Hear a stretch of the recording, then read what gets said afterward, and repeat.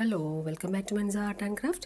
ഇന്ന് ഞാൻ നിങ്ങളെ ബാക്ക്ഗ്രൗണ്ട് ഷെയ്ഡിങ്ങിൻ്റെ രണ്ട് സ്റ്റെപ്പ്, അതായത് രണ്ട് കോട്ടിങ്ങും കാണിച്ചു തരാം. പിന്നെ ഇതിനകത്തൊരു കുഞ്ഞു മാനുണ്ട്, ആ മാനിൻ്റെ ഷെയ്ഡിങ്ങും കാണിച്ചു തരാം.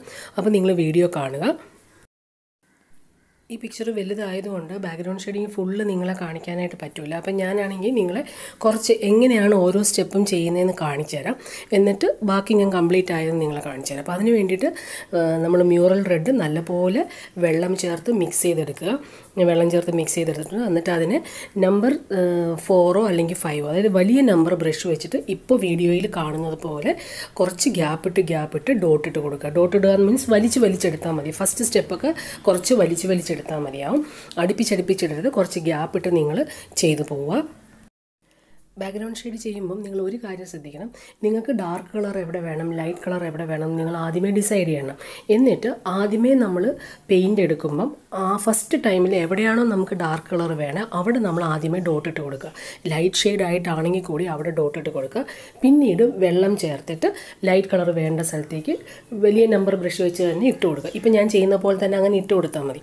അതിന് ശേഷം രണ്ടാമത്തെ കോട്ട് നമ്മൾ കൊടുക്കും. ആദ്യത്തെ കോട്ട് കൊടുത്ത് ഉണങ്ങി രണ്ടാമത്തെ കോട്ടിങ് കൊടുക്കുമ്പോഴും സെയിം മെത്തേഡ് തന്നെ നമ്മൾ ഡാർക്ക് കളറിൽ ആദ്യമേ ബ്രഷ് വെച്ചിട്ട് ഡോട്ട് ഇട്ടിട്ട് വേണം ലൈറ്റ് കളർ പോർഷനിലേക്ക് വരാനായിട്ട്.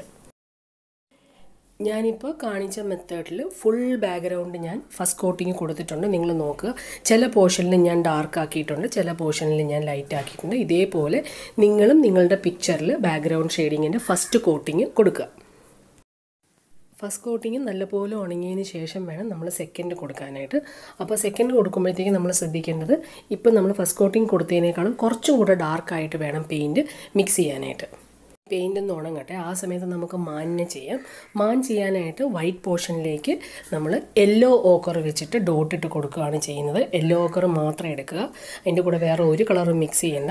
യെല്ലോ ഓക്കർ കുറച്ചെടുത്തിട്ട് ആദ്യം കുറച്ച് ലൂസായിട്ട് മിക്സ് ചെയ്തിട്ട് ഫസ്റ്റ് ഡോട്ട് വലിയ നമ്പർ ബ്രഷ് വെച്ചിട്ട് തന്നെ ഒന്ന് ഇട്ട് കൊടുക്കുക. ഞാനിപ്പോൾ ഇടുന്നത് പോലെ നിങ്ങൾ ഇട്ട് കൊടുക്കുക.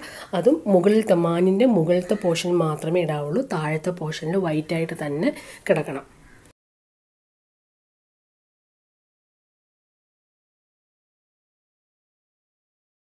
ഇതും നമ്മൾ ആദ്യമേ വലിയ നമ്പർ ബ്രഷ് വെച്ചിട്ട് ഡോട്ട് ഇട്ട് കൊടുത്തതിന് ശേഷം ഉണങ്ങിയിട്ട് രണ്ടാമത് ചെറിയ നമ്പർ ബ്രഷ്, അതായത് നമ്പർ 0 അല്ലെങ്കിൽ 000 ബ്രഷ് വെച്ചിട്ട് നമ്മൾ എങ്ങനെയാണോ ബോഡി ഷെയ്ഡിങ് ചെയ്തത് അതുപോലെ തന്നെ ഇതിൻ്റെ ഗ്യാപ്പ് ഫില്ല് ചെയ്ത് ഷെയ്ഡ് ചെയ്ത് കൊടുക്കുക. ആ നമ്പർ ബ്രഷ് വെച്ചിട്ട് ഷെയ്ഡ് ചെയ്യുക. അപ്പോഴും താഴത്തേക്ക് വൈറ്റ് പോർഷനിൽ വരരുത്. പിന്നെ ഔട്ട്ലൈനും കാലിൻ്റെ പോർഷനും ഒക്കെ ഈ യെല്ലോ ഓക്കർ വെച്ച് തന്നെ ചെറുതായിട്ട് ഷെയ്ഡ് കൊടുക്കുക. ഇതിപ്പോൾ ചെറിയ മാനല്ലേ, അപ്പോൾ ചെറുതായിട്ട് ഷെയ്ഡ് കൊടുത്താൽ മതിയാവും. വലിയൊരു ഫിഗർ ആണെങ്കിൽ നമ്മൾ ഡോട്ട് ഷെയ്ഡിങ് തന്നെ ചെയ്ത് കൊടുക്കണം.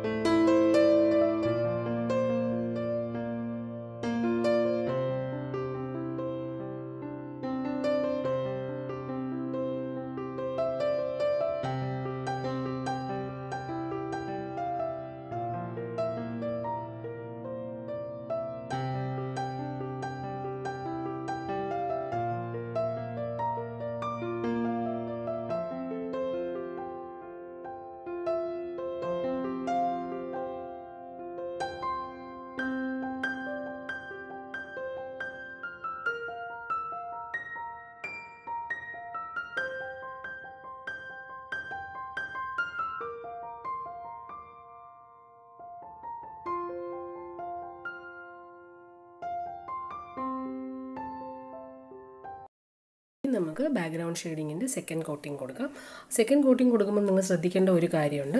നമ്മൾ നേരത്തെ ഡോട്ട് ഷെയ്ഡ് കൊടുത്ത ആ ഫസ്റ്റ് കോട്ടിങ്ങിൻ്റെ ഇടയിൽ, അതായത് ഇപ്പം നമ്മൾ റെഡ് കളർ ഡോട്ട് കൊടുത്തില്ലേ, അതിൻ്റെ ഇടയിൽ കൂടെ നിങ്ങൾക്ക് ഇപ്പം പിക്ചറിൽ തന്നെ കാണാൻ പറ്റും യെല്ലോ കളർ കാണാൻ പറ്റുന്നുണ്ട്. ആ യെല്ലോ കളറിൽ വേണം സെക്കൻഡ് കോട്ടിങ് സ്റ്റാർട്ട് ചെയ്യാനായിട്ട്. അതായത് ഓൾറെഡി നമ്മളിട്ട റെഡ് പോർഷൻ്റെ മുകളിൽ കൊണ്ടിട്ട് വെക്കരുത്. റെഡിൻ്റെ ഇടയിൽ കൂടെ കാണുന്ന യെല്ലോ പോർഷനിൽ ഡോട്ട് ഇട്ട് കൊടുക്കണം. അങ്ങനെ അങ്ങ് കവർ ചെയ്ത് പോകണം.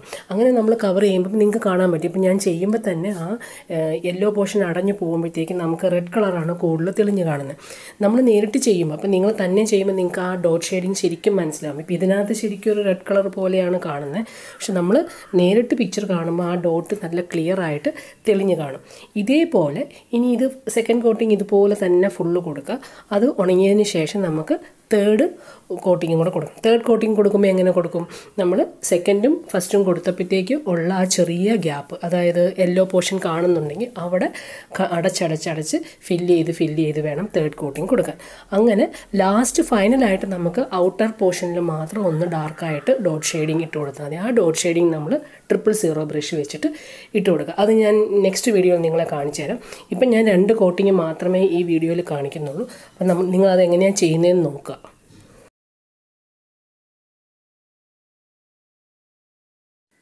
പിന്നെ നമ്മൾ അവസാനം 000 ബ്രഷ് വെച്ചിട്ട് കൊടുക്കുന്ന ഡോട്ടിങ് നമ്മൾ ഫിഗറിൽ ചെയ്യുന്ന പോലെ കുറച്ച് നല്ല ക്ലിയർ ആയിട്ട് നന്നായിട്ട് ആ ഡോട്ട് ഒന്ന് തെളിഞ്ഞ് കാണുന്ന രീതിയിൽ ചെയ്യണം. ഒത്തിരി വലിച്ച് ചെയ്യരുത്. ഡോട്ട് ഷെയ്ഡിങ് കാണുന്ന രീതിയിൽ ചെയ്യണം. അതും ഔട്ടർ പോർഷനും. പിന്നെ നിങ്ങൾക്ക് ഡാർക്കായിട്ട് വരുന്ന പോർഷനിലൊക്കെ ചെയ്യുമ്പോഴത്തേക്ക് ആ ബാക്ക്ഗ്രൗണ്ട് നല്ല ഭംഗിയായിരിക്കും. നിങ്ങൾ ചെയ്ത് നോക്കണം. ചെയ്ത് നോക്കിയാലേ നിങ്ങൾക്ക് അതിൻ്റെ ആ ഡിഫറൻസ് മനസ്സിലാവുള്ളൂ.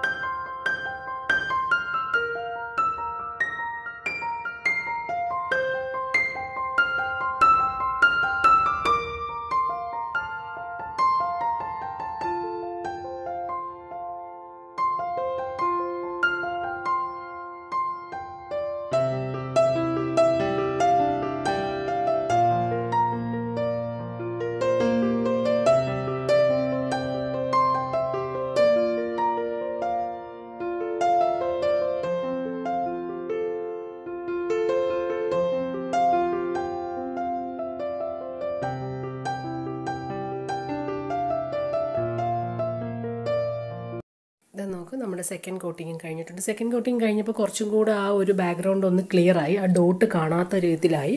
അതേപോലെ നിങ്ങൾ സെക്കൻഡ് കോട്ടിങ് കൊടുക്കുക. ഇനി നമുക്ക് തേർഡ് കോട്ടിങ്ങും ഫൈനലായിട്ടുള്ളതും ഞാൻ നെക്സ്റ്റ് വീഡിയോയിൽ കാണിക്കാം. അപ്പം നിങ്ങൾ എൻ്റെ ഒപ്പം ചെയ്യുന്നുണ്ടെങ്കിൽ ഇപ്പോൾ ഇതേപോലെ തന്നെ ചെയ്ത് വയ്ക്കുക. എന്നിട്ട് ഡൗട്ടുകളൊക്കെ ചോദിക്കുക കേട്ടോ, ഞാൻ നിങ്ങൾക്ക് ക്ലിയർ ചെയ്ത് തരാം.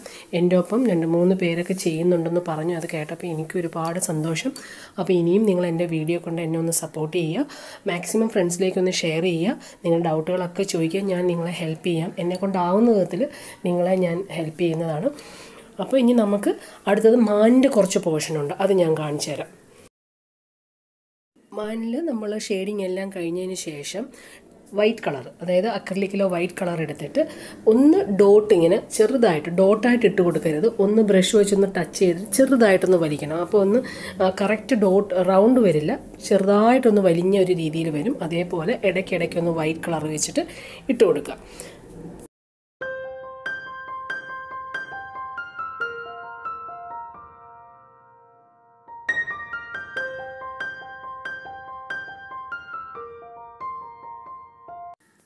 ഈ ബാക്ക്ഗ്രൗണ്ടും കൂടെ റെഡ് ആയതുകൊണ്ട് മാനിൻ്റെ ആ യെല്ലോ അടിച്ച കളറ് ചെറുതായിട്ടൊന്ന് ഡള്ളായിട്ടിരിക്കുന്നു. ആ മാനിൻ്റെ കളറൊക്കെ കറക്റ്റ് കാണുന്നില്ല. അപ്പം അതുകൊണ്ട് ഞാൻ ഇതിൻ്റെ കൂടെ ചെറുതായിട്ടൊന്ന് ബേൺ ചെയ്യാൻ ഷെയ്ഡ് ചെയ്ത് കൊടുക്കുകയാണ്. 000 ബ്രഷ് വെച്ചിട്ട് ഔട്ട്ലൈൻ മാത്രം ഒന്ന് ബേൺ ചെയ്യാൻ വെച്ചിട്ട് അധികം ഇട്ട് കൊടുക്കരുത്. യെല്ലോ കളറാണ് കൂടുതലും കാണേണ്ടത്. ചെറുതായിട്ട് ഇടയ്ക്കിടയ്ക്ക് കൂടെ ബേൺ ചെയ്യാൻ വെച്ചിട്ട് ഒന്ന് ഷെയ്ഡ് ചെയ്ത് കൊടുക്കുകയാണ്. അപ്പോൾ ആ ലൈൻസ് ഒന്ന് ക്ലിയർ ആയിട്ട് കാണും. അതുകൊണ്ടാണ് അങ്ങനെ ചെയ്യുന്നത്. നിങ്ങൾ ചെയ്യുമ്പോഴും ചെറിയ ചെറിയ ചേഞ്ചസ് ഒക്കെ നിങ്ങൾക്ക് വരുത്താം. ഇപ്പോൾ യെല്ലോ ഓക്കറിൻ്റെ കൂടെ നമ്മൾ ബേൺ ചെയ്യുന്ന അടിച്ചു കഴിഞ്ഞാൽ ഏകദേശം ആ കളർ തന്നെ വരും. അപ്പോൾ അങ്ങനെ ഞാനിതൊന്ന് ഫില്ല് ചെയ്യണേ.